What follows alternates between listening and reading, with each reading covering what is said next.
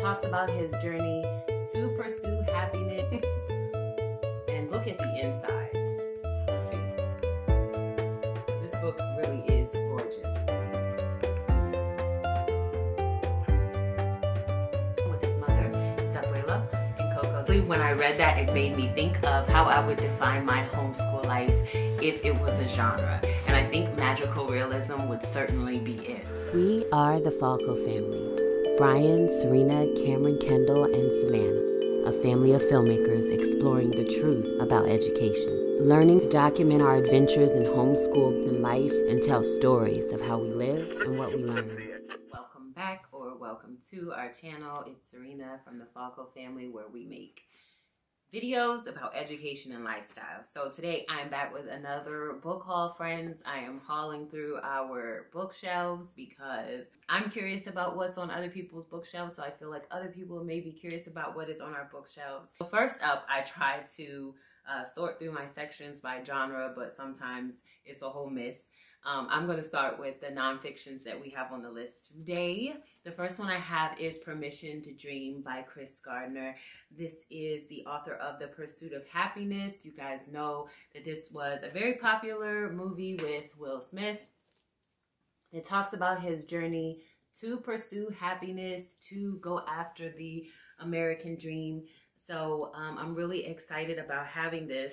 This is One Winter Day. Chris Gardner took his granddaughter, Brooke, to find the harmonica of her dreams.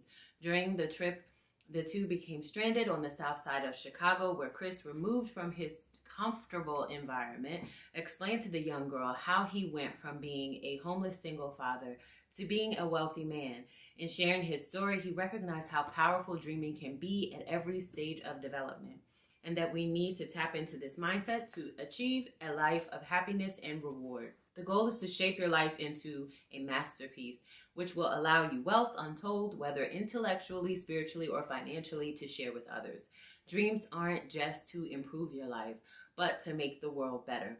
Permission to Dream is an enthralling story about turning dreams into action beginning right now. I feel like this is something I really want to have on our shelves because it's just great to talk through other people's advice going after dreams in life, and just being able to identify the parts and pieces that resonate with you and your family, and things that maybe you would want to tweak or identify why you don't necessarily see them or shape them in that way. If that makes any sense, I can talk more about this in a future video, I feel like, because I have so much more to say about it. But I do really like to walk through people's journeys and how they feel they achieved happiness and how they've defined happiness. So this one is Permission to Dream. I guess this, I don't know. I thought it was more of a nonfiction. I don't know if it is or if it is fiction. I'm not sure. I guess we'll figure it out. The next one I have, I think it's fiction too, not nonfiction too. And I don't know how to say this well. So, A True Story of Belonging in America. So Sarah is a middle schooler from Brooklyn, New York. When she first joined the after-school program at Still Waters in a Storm, Sarah was quiet and shy. Now Sarah translates and adapts famous stories, writes songs, and has the lead role in a play, The Traveling Serialized Adventures of Kid Quixote. I don't know why I can't say that well. Like most 10-year-olds, Sarah loves being a regular kid, but through her experiences traveling and performing with the Kid Quixotes, did I say it right? Sarah has found her voice, and she will inspire you to imagine, to speak up, and to sing out. We are also, along with our writing years and our homeschool life, really focusing on public speaking, and I feel like this is going to be a good example to add to the mix about how you practice more and how your voice really begins to come out. So excited to read this one with the kids. Next up, I have another, pretty sure it's a nonfiction, Greta's story, the schoolgirl who went on strike to save the planet. You are never too young to make a difference. So since she learned about climate change, Greta couldn't understand why politicians weren't treating it as an emergency. In August 2018, temperatures in Sweden reached record highs. Forest fires raged across the country, and 15-year-old Greta decided to stop waiting for political leaders to take action. Instead of going to school one Friday, she made a sign and went on strike in front of Stockholm's Parliament building. So her protest grew into the Global Fridays for Future, or School Strike for Climate movement, which millions have joined now. I think that these types of stories are really important in our homeschooling lives because we are always really big on telling our kids to be different, telling them to stand up, telling them to use their voice. And somehow when kids do, they end up being scrutinized. And I think that's just something we have to like explore more and really consider what we are doing. Are we sending the same message? Are we practicing what we preach? Are we encouraging, you know, what we propose? So I'm excited to read more. You guys have seen this one before. We have a couple of these in our library. This is The Boy Who Harnessed the Wind. This is a nonfiction. Kendall always corrects me on this. William Kakwamba. Hopefully it's right. And Brian Mueller. So this is the story of a young man in Africa who used the only resources available to him to build a windmill and elevate the lives and spirits of those in his community. Kakwamba's achievements with wind energy should serve as a model of what one person with an inspired idea can do to tackle the crisis we face. This story is just so good. There are a few things in it that maybe, I mean, in any book, there are things that you might want to skip past if your kids are not ready for, or, you know, that's always a thing. So that's something you should always be looking for when you lay out something for your kids to read.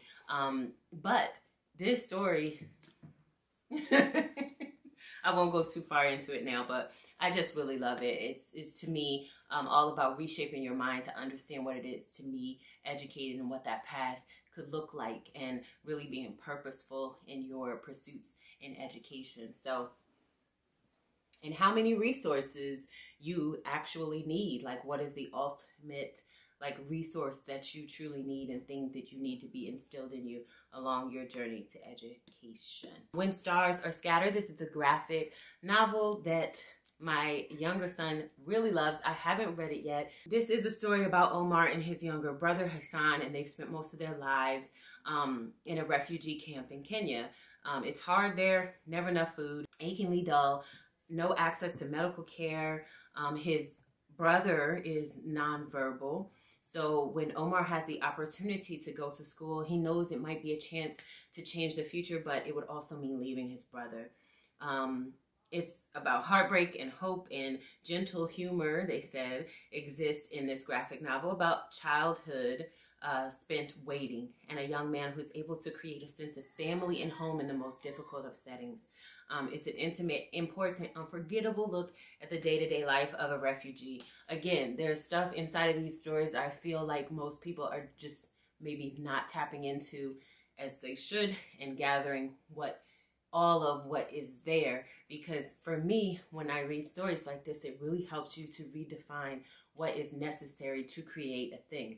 Like what is necessary to establish a well-rounded, true education, or what is necessary to establish family, for instance. So for me, these refugee and finding family stories really help me to get back to the basics of what is actually required to build familyness and memories. And a lot of times it's not so much all of the extra resources and fluff we like to add to things. So anyway, that was a tangent, but we have When Stars Are Scattered by Victoria Jameson and Omar Muhammad. Book 1 in the Mighty Meg and the Magical Ring. I wanted to have a whole collection of these. Again, they were just those kind of books that are so quick and easy for them to get through that before you know it, you know, they've read through them all from the library and you haven't gathered them all to add to your collection. So just nice and fantastical. Meg's life is turned upside down when a magical ring gives her superpowers, but she isn't the only one who changes. Strange things are starting to happen. And now Meg must use her brand new powers to keep everyone safe. Super cute little series of stories that I would like to have a whole collection of. Next up is another one of my big collection of books. If you guys have read these, please shed some light, because I've seen so many of these like volumes. This one is volume 4, and when I got it, I don't know if this is 1 through 4. It says complete collection. I don't know. I've just seen so many of them, and I'm like, well, how many collections are there? Anyway, this is Dr. Doolittle's volume 4, the complete collection. This has Dr. Doolittle in the Moon, Dr. Doolittle's Return, Dr. Doolittle and the Secret Lake, and then there's Gub Gub's book. I don't know. But this is about a doctor who is eccentric naturalist who can speak with the animals. These have been classics in children's literature for a century. They have now been assembled in a 4-volume collection, fully updated for the modern reader by the author's son. That's really interesting. Anyway, I'm excited to read through these with the kids and see what we make of them. And I would love to know if you've read through them yourselves. Next up, I have The Tree of Ekroth. This is one of the books. I don't know if this is considered a series. I don't know. This is the only one that we have that they haven't read just yet. This is created by Kobe Bryant and written by Ivy Claire. This book is beautiful, you guys. Look at the cover. And look at the inside. Do you see these rainbow pages, friends? And it even has a bookmark. A bookmark ribbon, which we love to see it. And look at the tree. This book really is gorgeous. So, this is set in an alternate classical world dominated by sports and a magical power called Grana. Apaka, the Tree of Ekroth, is the story of 2 children, the orphan outcast Rovi and the crown princess Preda. Preda, who uncover and battle terrible evil and discover their inner strength along the way. Can I just tell you that the things that Kobe Bryant created have so many lessons inside of them. Currently, Brian has built somewhat of a basketball strengthening curriculum that he is working his way through currently. And a lot of Kobe's works are a part of that curriculum. And it's just been so good. He just has such a way with being able to adapt lessons and really pull out all of the lessons in life using sports and other things. So anyway, this book, we haven't read this one yet, but we do have 3 other in the series. Again, they're not quite the same stories, but I'm still going to call them series for this purpose. But we love having these as a part of our library. Next up, I have the big full-color collector's edition of the one and only Ivan. You guys, this book is such a special place in our heart. And it's one of those stories that's like, when I read through it, I was like, what is actually happening? But I feel like that happens a lot. Kids will really hold on to stories that you're like, did we love that? Or I don't know. This is about Ivan. He's a gorilla. And it says it's not as easy as it looks. This edition is beautiful. It's so pretty. It has full color, lots of big words. It's just a beautiful book for the kids to have. Author of Sarah Plain and Tall says, quite simply, this story is life-changing. I don't know if it changed my life, but we liked it. So I'm excited to read this later on with a different lens and see if we could pull out some extra things. But this is the copy that we have of the one and only Ivan. Next up, I have a series of classics. I think they would be considered by Roald Dahl. I have Charlie and the Chocolate Factory, Roald Dahl's Fantastic Mr. Fox, his George's Marvelous Medicine, and James and the Giant Peach.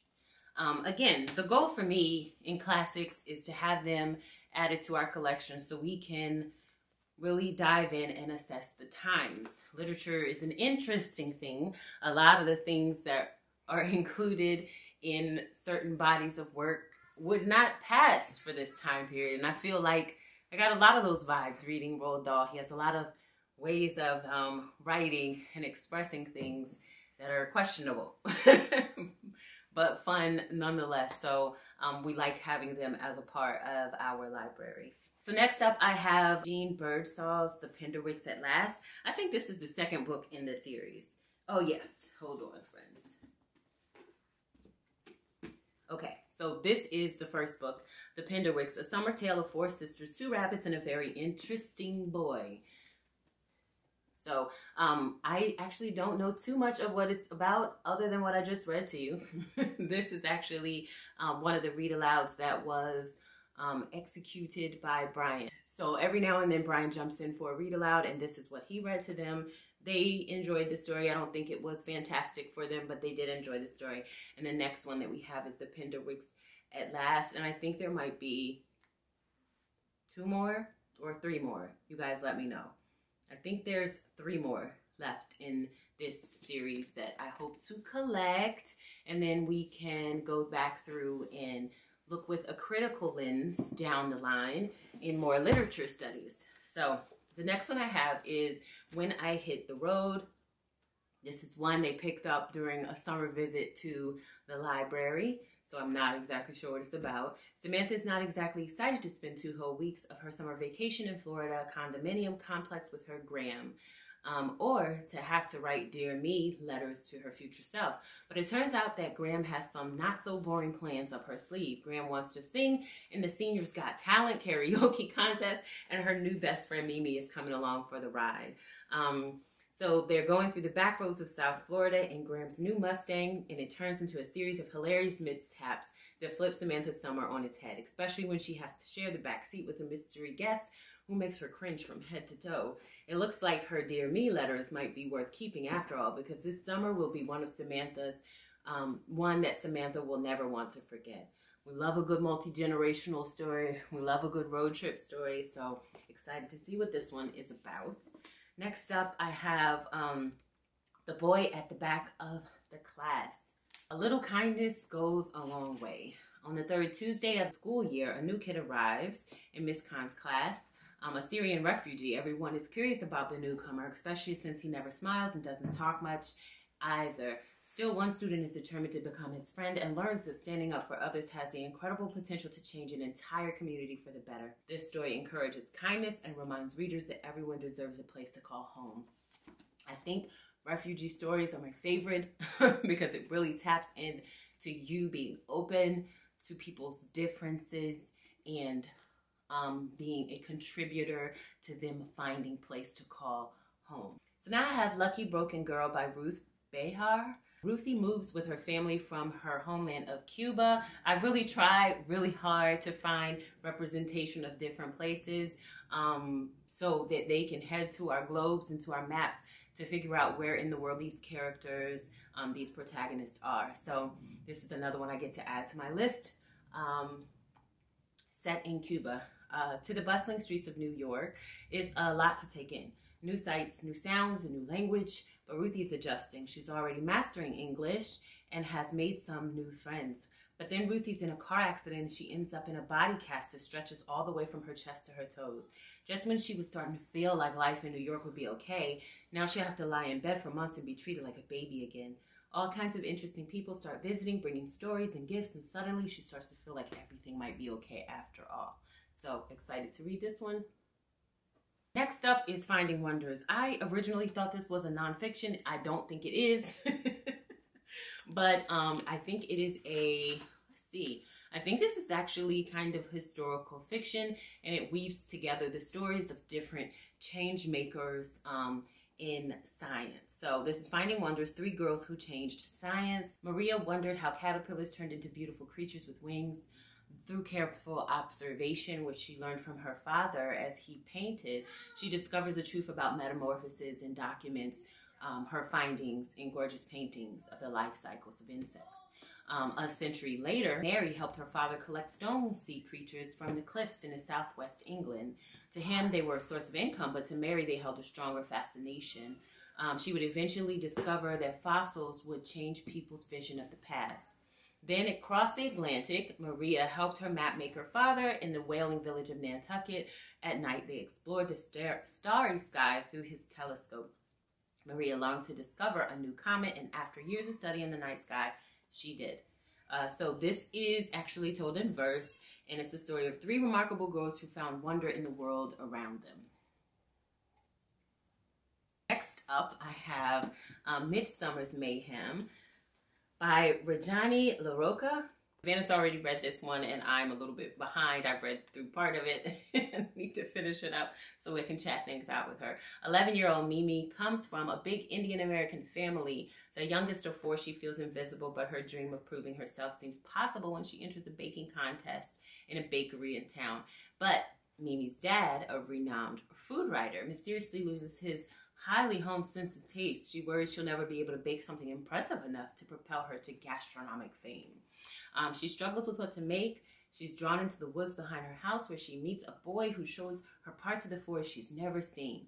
Who knew there were banyan trees and wild boars in Massachusetts? Together they discover exotic ingredients and bake them into delectable and enchanting treats.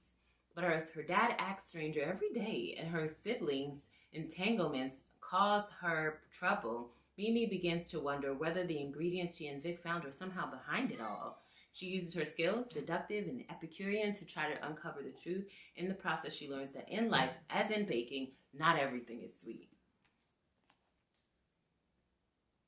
Next up, I have The Water Bears. So Newt has a thing with bears. He survived a bear attack, and he finds an unusual bear statue that might grant wishes. His best friend notices a wishbone on the statue and decides to make a wish, and when it comes true, Newt thinks it's a coincidence. Even as more people wish on the bear and their wishes come true, he's not convinced. But he has a wish too. He loves his home on eccentric Murphy Island, and he wants to go to middle school on the mainland, where his extended family lives. He's not the only Latinx kid. He won't have to drive the former taco truck, a gift from his parents, and he won't have to perform in the talent show. Most importantly, on the mainland, he never has had bad dreams about the attack, and he's almost ready to make his secret wish where everything changes. There's themes of survival and self-acceptance, and this illuminates the magic in our world where reality is often uncertain, but always full of salvageable wonders. I love that last line so very much. And honestly, when I read that, it made me think of how I would define my homeschool life if it was a genre. And I think magical realism would certainly be it. So, yeah, excited to read this one. I think 2 of my kids have read it already, but I'm excited to read it for myself. The next one I have is The Toothpaste Millionaire. I've heard really good things about this one. They don't like to pick it up because they think that the illustration is a little bit creepy, and I get that. So this is about a 6th grader, Rufus Mayflower. He doesn't set out to become a millionaire. He just wants to save on toothpaste, betting he can make a gallon of his own for the same price. As one tube from the store, he develops a step-by-step production plan with help from his good friend. By the time he reaches the 8th grade, Rufus makes more than a gallon. He makes $1 million. These books are always great. Books where the storyline is that a kid has an idea and a kid acts on that idea. And I love that for them. So I'm excited I might just have to pick this up and read through it myself to them as a read aloud, because it seems like they're having a hard time picking it up off the shelf. Next up, I have The Bridge Home. Aisha Saeed is the author of Amal Unbound, which we also have. She says, readers will be captivated by this beautifully written novel about young people who must use their instinct and grit to survive. The author shares an unflinching peek into the reality of millions of homeless children living every day, but also infuses her story with hope and bravery that will inspire readers and stay with them long after turning the final page. So again, I don't know much more than that, but I'm excited to read it. This, I know I have the second book in this series. I think there's maybe 3 or 4 in this series, but this is the first one. Winter House, A Lavish Hotel, A Family Secret, A Book of Puzzles, and A Veil of Magic. That's all I needed to know. Okay, so orphan Elizabeth Summers' malevolent Aunt Purdy and Uncle Burlap ship her off to the ominous Winter House Hotel. Owned by a peculiar Norbridge Falls, upon arrival, she quickly discovers that Winter House has many charms, most notably its massive library. That pretty much added it to my cart on its own. It's not long before she locates a magical book of puzzles that will unlock a mystery involving Norbridge and his sinister family. But as she uncovers the hotel's secrets, Elizabeth starts to realize that somehow she is connected to Winter House for better or for worse. So mystery, adventure, beautiful writing, an exciting debut set within the hotel full of secrets. So, and we love a good book that we can continue along with and see how things go. So we have Winter House. Okay, and last but not least, I have my little stack of picture books that I can go through here. The first one I have is Across the Bay. This is a story about old San Juan. Carlitos lives in a happy home with his mother, his abuela, and Coco the cat. Life in his hometown is cozy as can be, but the call of the capital city pulls Carlitos away across the bay in search of his father. This book, you know, picture books, I feel like I can do a whole different video on how to address picture books, because they're not all created equal. There are some picture books that have really rich stories. There are some picture books that are like the illustrations do all the talking, and then there are some picture books that you have to reach a little bit deeper to figure out how you can use them in your everyday homeschool life is, I think, what I'm trying to say. So I would love to do a video that talks a little bit more about that, because sometimes when you show a book, it's not like an incredible story, and I feel like that's what this was for me. It's not one of those incredible stories that just kind of stand alone, but it's something that you have to add a little extra something to that makes it rich and makes you, or helps you to appreciate it even more. I hope that makes sense. But this one is Across the Bay. The next one I have is Parker Looks Up, An Extraordinary Moment by Parker Curry and Jessica Curry, illustrated by Brittany Jackson. So when Parker Curry came face to face with Amy Sherald's transcendent portrait of First Lady Michelle Obama, she saw dynamic self-assurance, she saw truth and beauty, she saw a queen. But most importantly, Parker saw her hopes, her dreams, her power, her promise, herself. Yeah, such a sweet moment, such a sweet, beautiful story. And then the next one I have is Evelyn. Why does my tongue want to get stuck? Evelyn. No. Evelyn. Evelyn Del Rey is moving away. This is by Meg Medina, who is the author of Mercy Suarez Changes Gears and Mercy Suarez Can't Dance. But this clearly is about Evelyn Del Rey. Is Daniela's best friend, her mejor amiga. But after today, everything will be different. After today, Evelyn won't live in a mirror image apartment across the street. She's moving away. The two girls spend one last afternoon together in Evelyn's apartment playing among the boxes until the apartment is empty and it's time to say their goodbyes. They promise to visit and keep in touch, and though they will be apart, they know they will always be each other's first best friend, their numero uno. This is gonna be sweet. Okay, and that is all I have for you for this book haul today. Yeah, let us know all the bookish stuff in the comment section below. Do you have any of these? Have you read any of these? Or any of these on your list of things that you've been looking out for? Just let us know all the things. Thanks so much for watching. Remember that life is so very full of lessons, and our goal, as always, is to live and to learn. Bye. Don't forget to subscribe.